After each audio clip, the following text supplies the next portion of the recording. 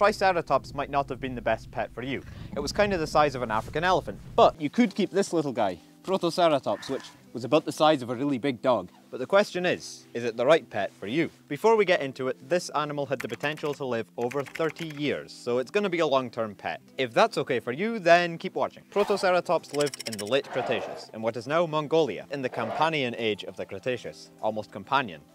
That's ironic. The frill on the back of the head was most likely used as a showpiece when competing for mates. We used to think it was for protection, but it was proven to be too weak for this purpose. Good boy.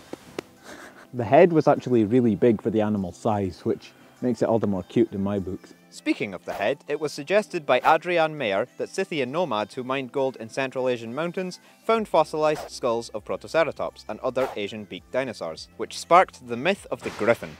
However, paleontologist Mark Witten says no. He claims that the Greeks came up with the griffin long before.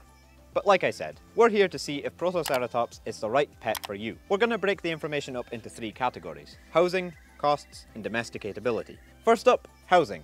Unlike Triceratops, you're not going to need that much space. You could let Protoceratops roam the house like a dog, but it would likely be very destructive. Protoceratops was more like a sheep than a dog, so an outdoor enclosure would probably be ideal. There's no way to give exact enclosure size parameters, but just don't keep it in a tiny cage. Cromo Paleo Show is going to recommend a rule of 4 times the length of the animal squared for each Protoceratops, which we think would be enough to keep Protoceratops happy and stimulated. But remember, the bigger the better. This comes to a minimum of 16 square meters for each specimen, and if you're like me, that's 172 square feet. And if you achieve that, it'll be CPS approved by yours truly. What? Keep in mind, Protoceratops is a herding animal. We know this because large numbers of specimens have been found in close proximity. So you'll need at least a pair to keep them happy, more if possible. Since a pair is recommended, try get 2 females. If you get 2 males, they're probably going to be a bit rowdy and cause some issues. And obviously a male and a female, you'll end up with babies, which is maybe what you want. If you are breeding them, use a ratio of 2 females for every male, at least. This will prevent possible harassment. 3 females to a male might be a better option. Given the fact they care for their young, breeding could be a fun experience.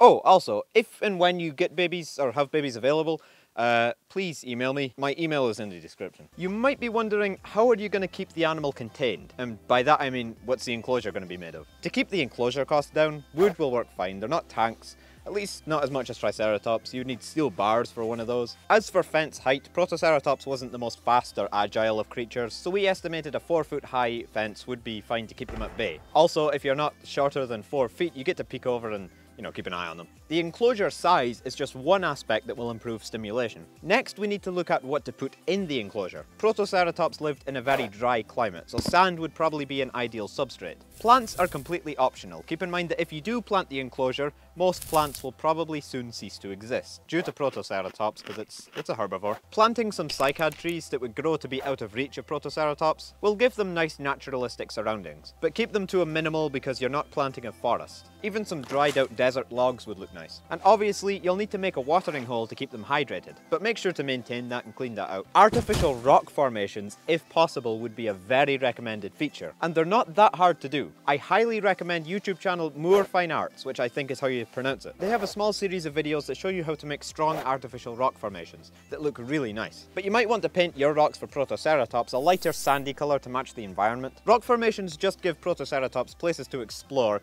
and the varying terrain will prove physically good for them. A cave, if possible, would be great, just for some shelter if they want it. Oh, speaking of indoor space, Protoceratops will need to have a heated area. Whether that be in the cave or a separate building joint onto the enclosure is completely up to you. Now that we've sussed out what the enclosure needs to look like, we shall now move on to costs. Don't worry, this one isn't actually that bad. We've covered some other ones that's The cost of food is going to be close to nothing. Their staple diet is going to be made up of tough, fibrous plant material, such as, you guessed it, ferns and cycads. You should take a drink every time I say ferns and cycads in a video. Good luck sourcing them for food though. You're probably better off growing your own. We know they fed on tough, fibrous plant material because the skull appears to support large jaw muscles. This also means don't do anything to antagonize the animal, because it's gonna mangle whatever ends up in its mouth. As well as that, you can also give some supplementary greens like cabbage or kale, things like that. You could try feed some lettuce, but know that Protoceratops, like a lot of other modern day reptiles, probably isn't going to get any nutritional value from it. The cost of food could be brought down if we examine how much you need to feed Protoceratops. Food was likely scarce where Protoceratops lived. I speculated a lifestyle where herds move in groups to find pockets of vegetation. Then once that food source has depleted, move on to the next. If indeed this is a fact, individuals could have gone a decent amount of time with no food, meaning that Protoceratops maybe had a lower metabolism. So feed it every other day to every 3 days. Since we guess they do have a low metabolism, if you slip up a day,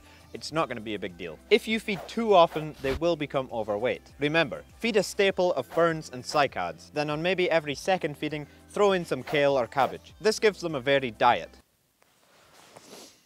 There's a section of the script missing.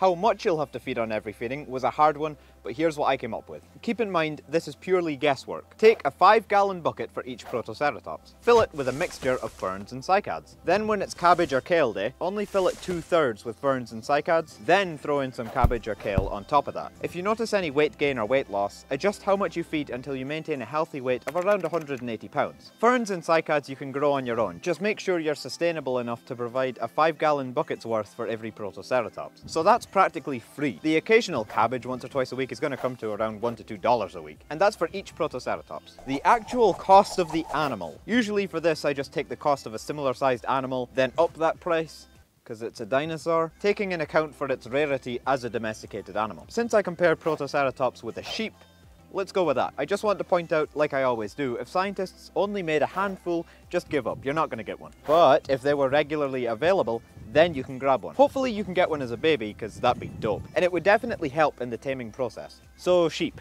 Luckily for me, IamCountryside.com makes it easy. I quote, "A younger open bracket 2 to 4 year old close bracket productive commercial open bracket non-registered close bracket yow," which if you don't know is a female sheep, can usually be purchased for $200 to $250. Let's take the upper estimate of $250, up that to around, I'm gonna guess, $1,000. This is because we deem Protoceratops a pet and not a farmed animal, so they are a lot less available. So I guessed $1,000 for an adult. What about a baby? Well, I'm gonna resort back to IamCountryside.com with another quote. Depending on their age, lambs can be bought for $75 to $150. So as we did before, take the upper estimate and raise it to better fit the animal. So $1,000 for an adult, and say around $300 to $400 for a baby. But remember to get more than one Protoceratops. Then there's the cost of heating, but don't worry, that's not going to be so bad. An electric heater or two isn't going to hurt the bill. Now that you have your Protoceratopses, let's look at just how tame they can be. It's time for Domesticate Ability.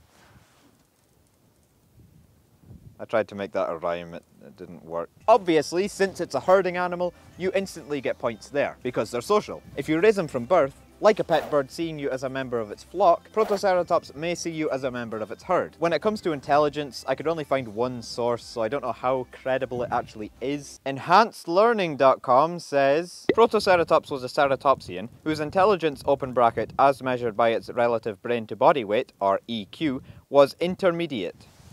I don't know what intermediate means, but they're obviously trying to be hip and cool with the kids and make this like hierarchy leveling video game system.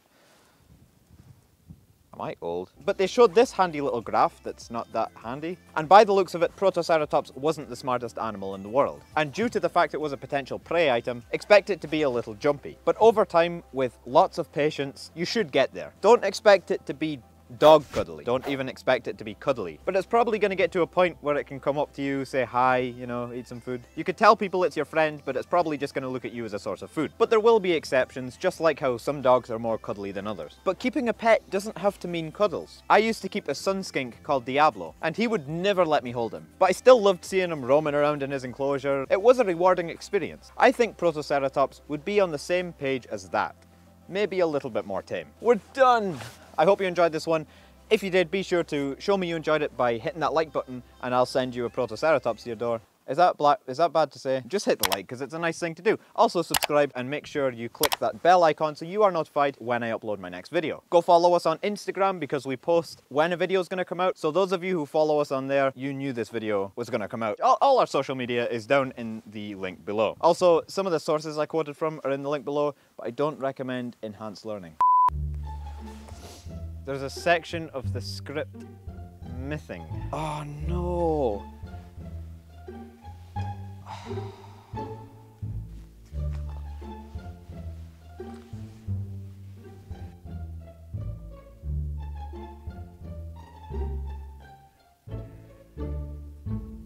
Well, I might just have to edit that part, come back and do it tomorrow. Problem is, I'm in such a rush to get this video made that I've already messed up twice. It's actually slowed me down. If I was to take the little amount of time it would need to make sure everything was right, it would have made it a lot faster. I'd have had it recorded by now. Oh my god. Okay, let's oh.